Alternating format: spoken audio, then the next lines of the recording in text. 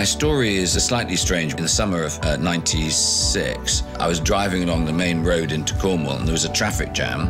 And in my head I went, pyramid, lost worlds, volcanoes, crater, civilization, bang.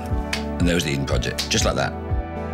I knew nothing about plants, I knew nothing about anything I was looking at, but I just knew that this was magic. If you think something is magic, there will be millions and millions of other people who think so too. We've enjoyed a very good relationship with Renault. They were very generous to us. They gave us electric cars. I think Renault are genuinely aware of the huge existential challenge to their business. They don't see this as marketing.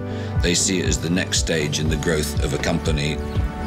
The secret is to start an infection, a good infection, and then it grows. But what we're trying to do is to create theatrical moments which reveal to people that every living thing is connected, and that if you understand that everything is connected, you don't damage things. And that is what Eden Project is about, being a citizen.